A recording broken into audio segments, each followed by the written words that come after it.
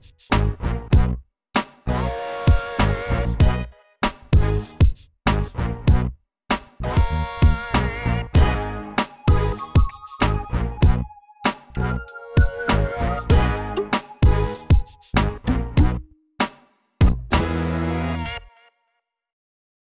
everybody, Will from Holdfast Marine, your local boat shop. This is going to be the start of part 4.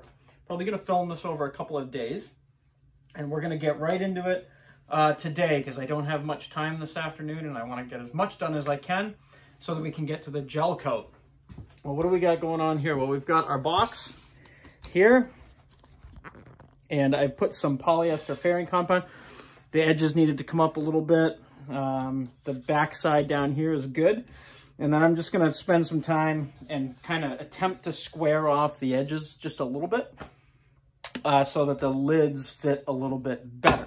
So that's where we're at right now. We're going to be using, if you guys watch the video of how to make a longboard that I put up, we're going to be using the longboard to take out all of this junk there. And yeah, we're going to be using 180 grit Dura sticky back paper to start with. And then I'm going to probably switch over to some hand sanding and hand sand those edges up. So as you all know I like to do, we're going to ramp up that time lapse right now.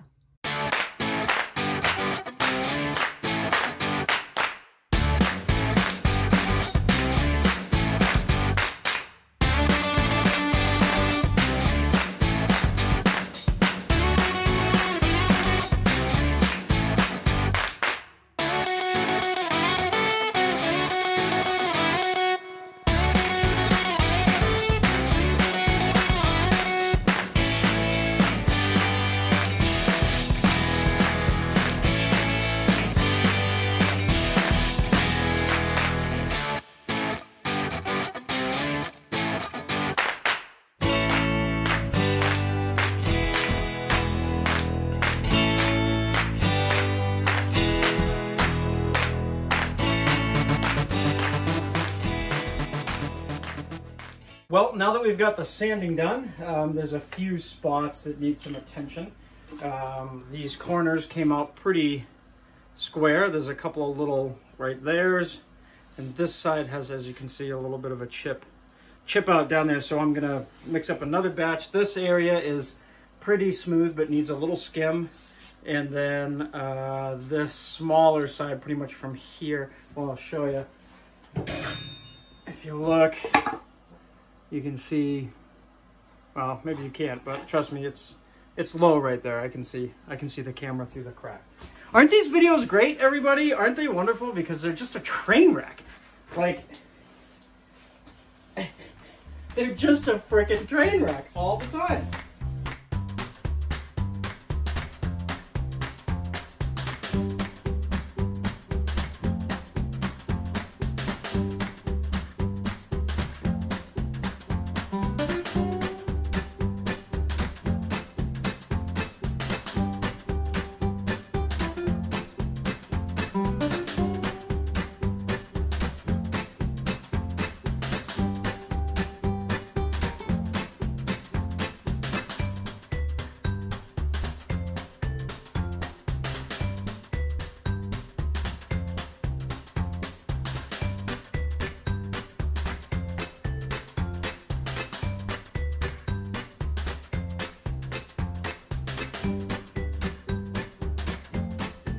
Okay, we've got the fairing compound on and it is drying as we speak, or I speak. I mixed up 2 ounces, and if you saw in the time-lapse there, I actually took the mixing can and I hit it down, and what that does is it flattens it out. So you can kind of see how many ounces are in there. That was, again, 2 ounces, roughly mixed up, which would call for, excuse me, 28 or 30 drops of MEKP. I put in 50 because I want this to get set up. I am doing this because I'm here. I do not recommend adding way more MEKP than is necessary if you're not going to be at your shop. Well, righty-ho, it's pretty well dry. It's been about an hour. and it's all ready to go to be sanded. So I'm not even going to film it because you guys have seen sanding before. So I'm going to sand this with the 80 grit this time to make it a little bit easier on me. And then I'm going to hit the inside of it with the DA, check all of my edges, and then maybe, just maybe, might spray some gel coat before I go home today. It's almost 3 o'clock, so we'll see what happens. All right, everything's sanded up, and I'm going to spray my first coat of gel coat on. The majority of the operation here is going to be on this old file cabinet and this Lazy Susan, so that I can get in and I can spin the piece. That way, when I'm spraying, everything is going to be focused in this direction and caught by the plastic, hopefully. My heater's coming on right now, and I'm going to want to shut that off before I start spraying. Praying and spraying, pretty much. Reason being is that's an open flame heater, right? Propane. All this flammable stuff that's going to be in the air could technically be ignited and blow me thusly through the door, and we don't want that. This is an HVLP spray gun, just like you've seen people paint cars with. Same thing. Most of these will not work for gel coat, and the reason is because the nozzle isn't large enough. This is a 2.5 inch, or 2.5 nozzle, excuse me. And that is more than enough to allow that gel coat to come through there. If you do one thing, when you buy this, and I'm gonna put a link down below where I bought it, it's gonna come inside with one of these little filters. See that filter? You have to take this out. If you don't take this out, the gel coat is not gonna penetrate through this little filter and come out the nozzle. You have to take this out, okay? And this is very important, people. You gotta pay attention to this stuff. Be organized before you start. I have my cup for mixing with my TotalBoat Gelcoat without wax, because I wanna do several coats. My MEKP right here. My TotalBoat Surface Prep and de-waxer, which I've already gone over this piece with. I have some xylene right here because I just looked and I'm out of acetone. I've got one cup here with some xylene in it, ready to go, so that I can take this gun apart and put the parts directly in here. This one has a little teeny tiny bit of xylene in it. This is my dump cup to dump whatever is left over in there into here. You do not have a lot of working time with this. Okay, what I'm gonna do is I'm gonna show you the mixing into this cup. And as soon as I pour it into that gun, wherever the camera is and what it films is what it films. I'm gonna try really hard to move the camera.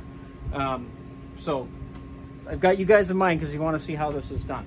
Again, we're gonna be spraying on the piece and I'm gonna be turning it as I'm spraying. I don't wanna go super heavy with this, but I want to go heavy enough so that I get some good buildup and no sagging. That's the important thing. And that's where it becomes a little tricky. So I am going to shut the camera off real quick, let my heater heat the shop up, shut that off, and then we'll come back and we'll start mixing up the gel. All right, so I know you can still hear the heater, but the hot parts is shut off, okay? So we're gonna get our, and the lid is on, I made sure. We're gonna shake this up pretty good.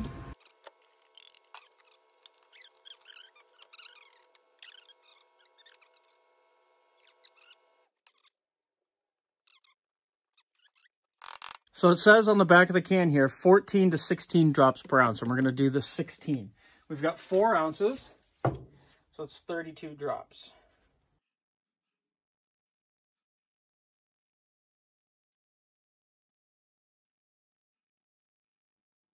All right, that's all mixed up. Get the stir. And you wanna stir this up pretty good.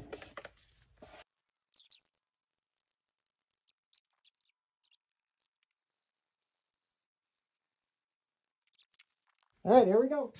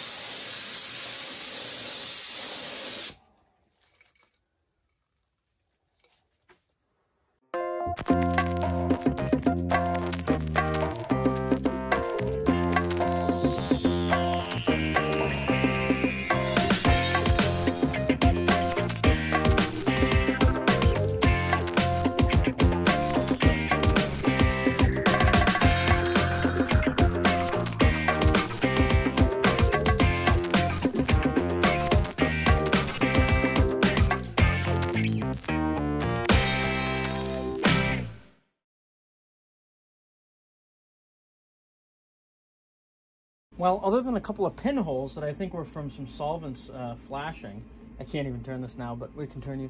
See, there's a couple of little holes there, and there's a couple right there. But I think, again, I probably didn't, I should have run my hairdryer over this. I always do, and I didn't because I'm filming and not paying attention to what I'm doing.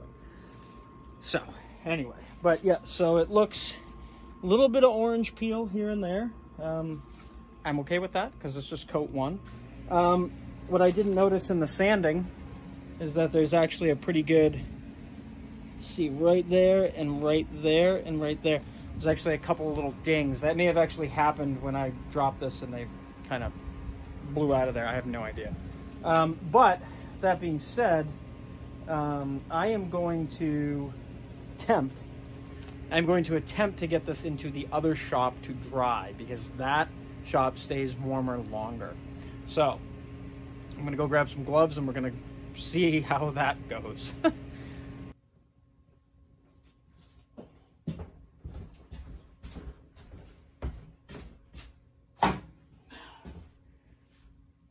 Success! So I'm pretty happy. I'm excited. I still have one more of these to do, to spray, and I still have a little bit of fairing left to do on it. But yeah, good so far today, and we'll pick this back up probably going to be a few days before, today's Friday, so probably going to be a couple of days before I get back in here. But yeah, I'm excited. See you guys.